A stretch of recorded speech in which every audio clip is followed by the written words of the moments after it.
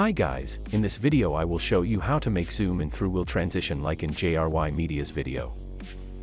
Here I've two of my clips, one of the wheel and second of the car that I'm going to zoom in through the wheel. First of all, we need to mask the wheel perfectly. To mask I will use Mocha AE. In Mocha, grab an ellipse tool and mask the wheel perfectly.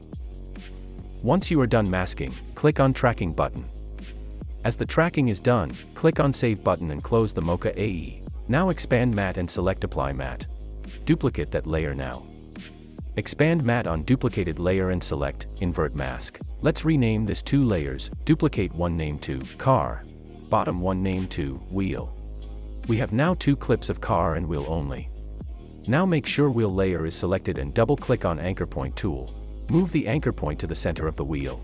Press P, then hold Shift and press R on your keyboard to open position and rotation. Click on position and rotation stopwatch icons to create keyframes. Then go a few frames forward and rotate the wheel something like this.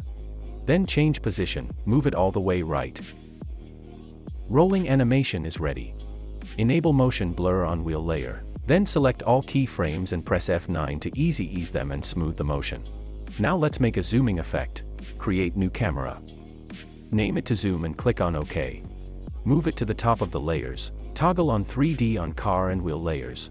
Open zoom layer settings now. Open transform. Go to the moment where the wheel is opened and click on point of interest and position stopwatch icons.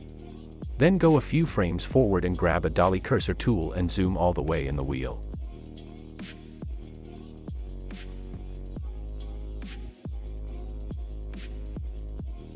Zoom is ready. To fix this wheel issue here, simply enable motion blur on car layer 2. Now move your second clip below car and wheel layers and we are done. Hope this video was helpful. Thanks for watching and like the video please.